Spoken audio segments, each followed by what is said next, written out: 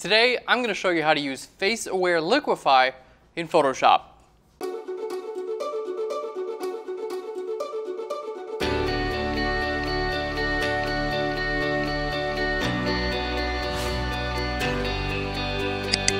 Hey there and welcome to Phlearn. My name is Aaron Nace and you can find me on Phlearn.com where we make learning Photoshop and photography fun. And in today's episode, we're going over a brand new feature just released in Photoshop. It's called Face-Aware Liquify. Basically, it loads up facial detection software within the Liquify tool, so you can adjust features like the eyes, nose, mouth, and even how high the forehead is. You can use this for fun features if you want to just make someone look silly, and you can use it for professional retouching. If someone's eyes are a little bit too close, you can open them up. In this episode, we're going to show you how to use it and show you how to update your software to make sure you've got access to the Face-Aware Liquify. All right, guys, let's go ahead and jump into Photoshop. So the first thing you need to do is make sure your software is up to date. So I'm going to go to Photoshop, down to About Photoshop CC here, and you can see I'm on 2015 5.0 release. Okay, you need this release or newer to have Face-Aware Liquify. Now, if you want to update your software and you are subscribed to the Creative Cloud, simply click on your Creative Cloud, and you can click here. You can see Photoshop. It says open, which means we're all up to date. If you've got an update thing, then just click there and you're good to go. Again, make sure you're on 2015 5.0 release and you've got access to the Face-Aware Liquify. So it's really easy to use. Simply click on your background layer. In this case, I actually suggest duplicating your background layer. So we're going to hit Control or Command J to duplicate that. That's why I always have a backup if I need to go back up to my original guy. Okay, let's click here. We're going to go to Filter and down to Liquify. Okay, now the Liquify tool has changed a little bit. Let's go ahead and make this just a little bit smaller.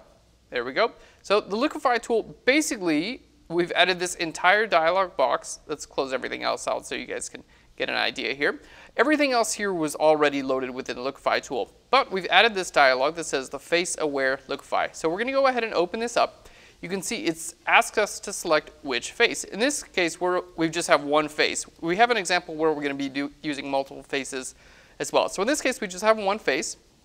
Okay, you have options for the eyes, nose, mouth, and your face shape.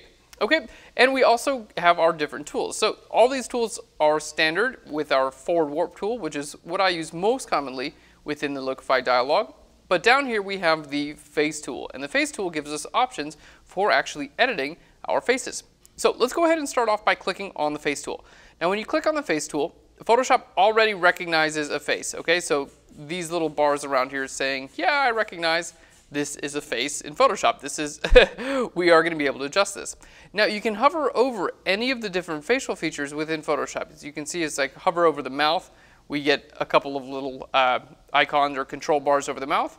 Same with the nose and same with the eyes and even the general face shape.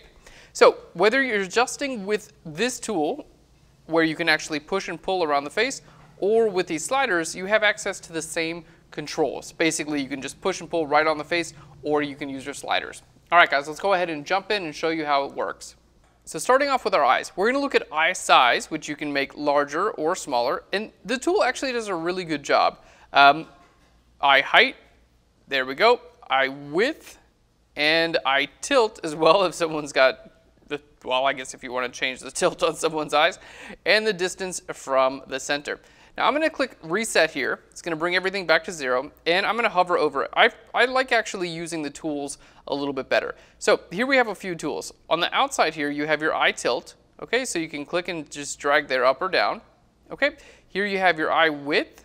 All right, so that'll bring your eyes wider and less wide. Okay, you have your eye size. There we go, and your eye height. Bring that up and down. Now, of course, you can use this for creative effects. If you want to do something like that and make like a Hello Kitty face or something like that, you could totally have a lot of fun with this. What I would suggest, let's hit reset here, is going a lot more subtle. In this case, I might bring the eye height up a tiny bit and maybe the eye size up a tiny bit as well. This is not something where you want to like go crazy with it. I would just keep these relatively subtle. All right, next we're looking at nose. You can adjust your nose height, all right? There we go, and your nose width as well. Now you can do the same things by hovering over.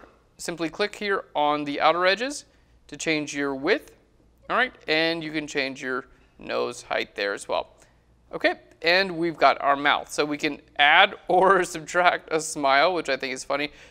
I mean, given that the software is doing this automatically, it does work pretty well.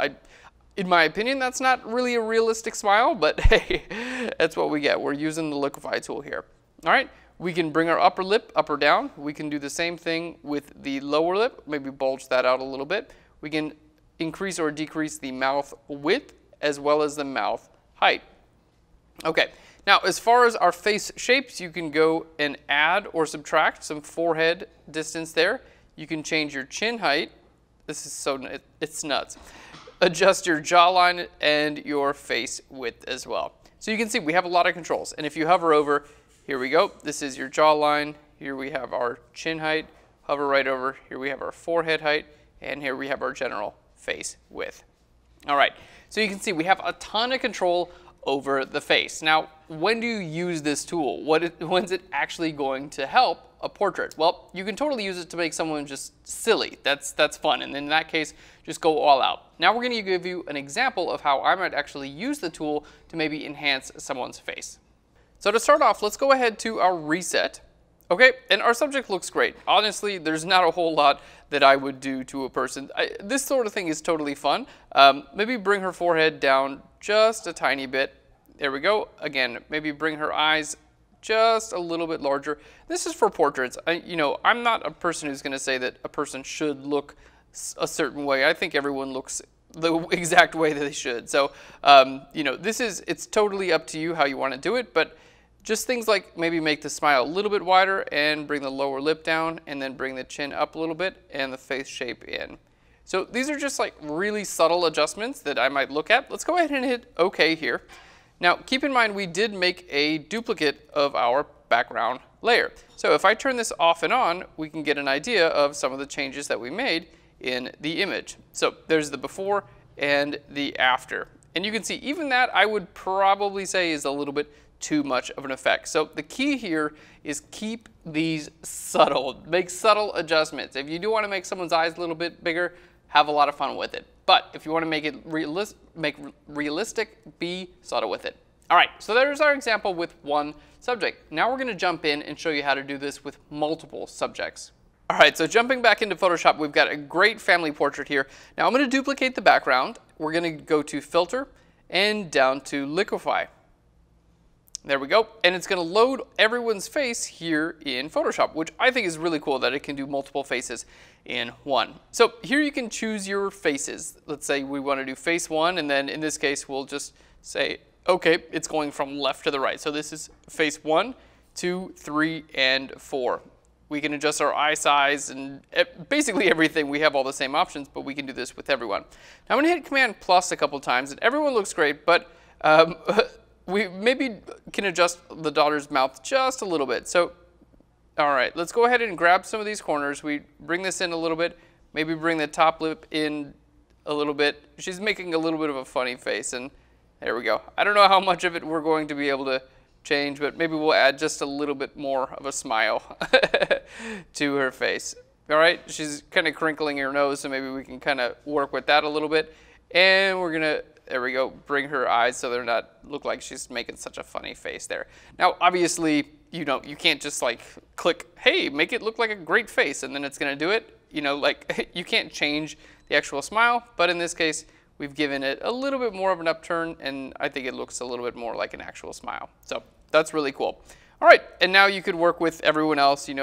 If dad's always saying, no, I don't like how big my chin is or whatever, you could bring that up. And I think he's got a great chin. This is, I'm just using examples here. But everyone has their own things, like for instance, like me, I think, like I broke my nose a few years ago and it's a little bit crooked. So sometimes in pictures I'm like, oh, my crooked nose. Everyone has their own thing. Someone's like, I wish my eyes were different or whatever. So if you're doing a family portrait and your mom says, I want my eyes to be a little bit bigger, you can say, I can bring this into the Face-Aware Liquify tool, and we can make your eyes bigger. Or I want my smile to be a little bit bigger. You can do that here within this tool as well. This is a cute family. So there we go. You can see you can use multiple different subjects and simply click and drag over the different facial features and adjust them from there. All right, let's hit OK there. And let's take a look at our before and our after. So there's the before, and the after. You can see, I think it did make a positive difference with the daughter here. Let's see, there's the before and the after. So again, just gave her a little bit more of a smile. I think it makes her look a little bit happier there. Still a little bit making a funny face, but I think it looks good.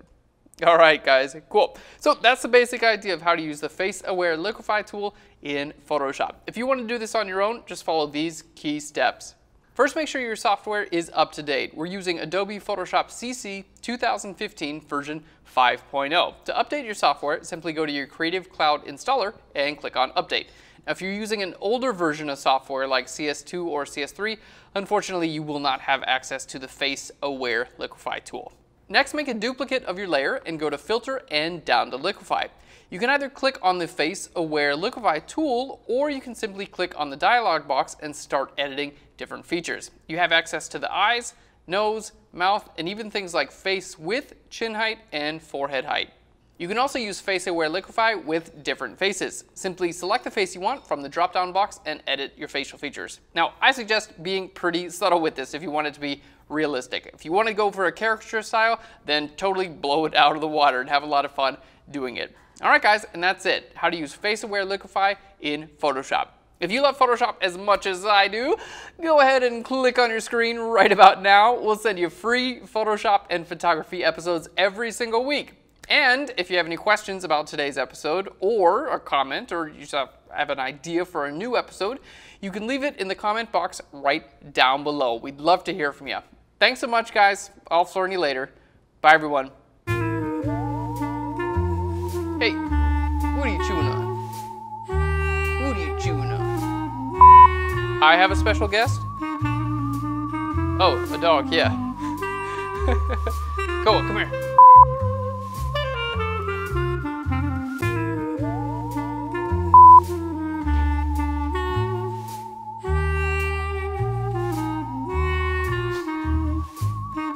It's fine.